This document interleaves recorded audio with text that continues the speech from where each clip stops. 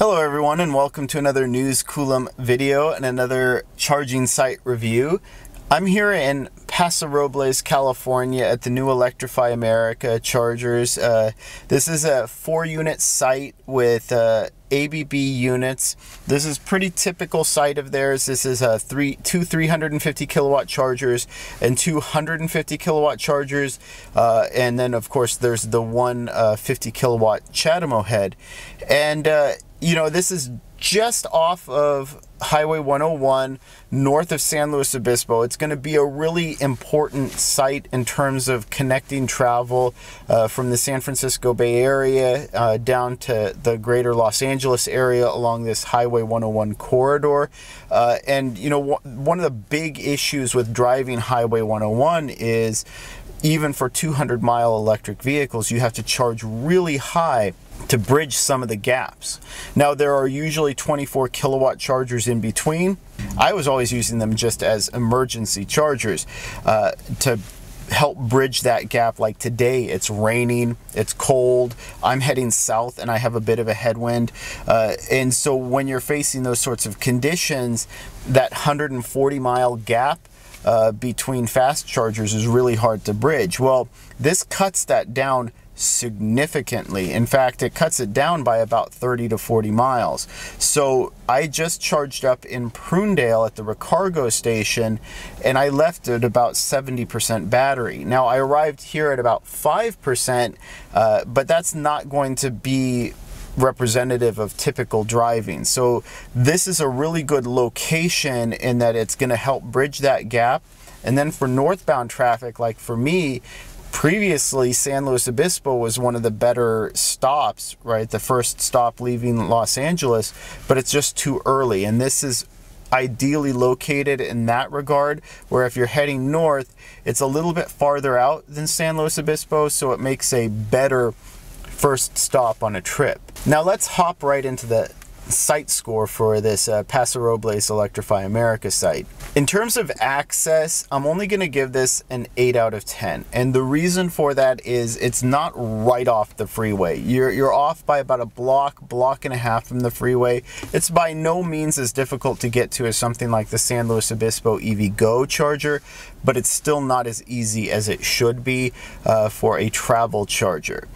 But also, in addition to that, I'm not going to point off because there's just not a really clean, good way of bringing any sort of a full pull-through parking here. This is a bank parking lot, and it's just really meant for small cars coming in and going, and there's just not a whole lot of space for full pull-through parking. Maybe after hours you could get away with it, but it's not going to be a regular thing. So it's only going to get an 8 out of 10 for access.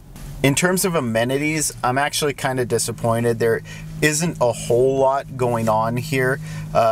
There isn't any covering to these chargers, but there's really not any covering to any part of this this parking lot. So that's already a knockdown.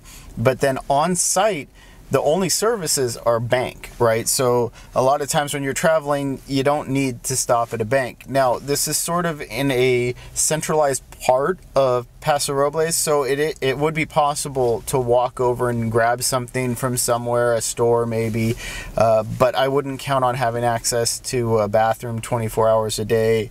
I'm sure there's some sort of security or monitoring 24 hours a day, but I don't know if there's anyone on site. So all of those add up to a relatively low amenities score. So I'm only going to score this a 7 out of 10 for amenities. In terms of site concentration, this has 4 chargers. That's a little bit more than average, right? This is a highway stop, so you'd want even more than that normally, but I'm still going to score this a little bit higher. I'm still going to score this a 6 out of 10 for site concentration. 4 chargers is a little bit above average, which is kind of where you want it to be. And you know, if they have enough sites spread out, it won't be so bad. But Highway 101 is a very busy travel route, and a lot of electric vehicles drive up and down it. So we really do need to be looking at a little bit more than 4 chargers, but still I'm going to give it a 6 out of 10 for concentration. In terms of location, though, I'm actually going to give this a 10 out of 10. Again, like I said, there's a huge gap on Highway 101 that was being underserved. This is going to be a key charger in being able to support that route along Highway 101. Again, this is heavily trafficked by electric vehicles, so this is a good support charger, and this also is at a junction which connects up and over into the Central Valley. So this is a really important spot in that regard. It's a nice connecting route, so whether you're traveling directly north or south, or you're crossing over, it's going to be a useful site. It's going to be something that a lot of people are going to want to use, and yeah, and it's also just ideally located for a lot of travel between major metropolitan cities. So it's a really easy 10 out of 10 for location. And then in terms of speed, of course, this is an Electrify America site with 350 kilowatt chargers. This is a 10 out of 10 for speed. They charge faster than any current electric vehicle can charge. So, you know, you can't really score them down for that. So it's a 10 out of 10 for speed.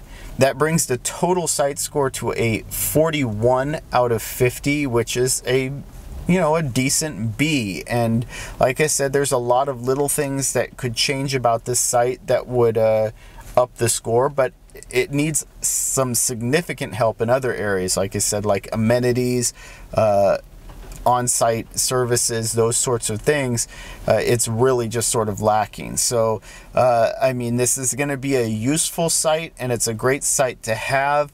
I just don't know that it's going to be a stellar site for things other than simply stopping to refuel. But I think a 41 out of 50 is still a decent score. So I'd love to hear what you think. Have you had a chance to use this charger yet? Do you regularly drive Highway 101?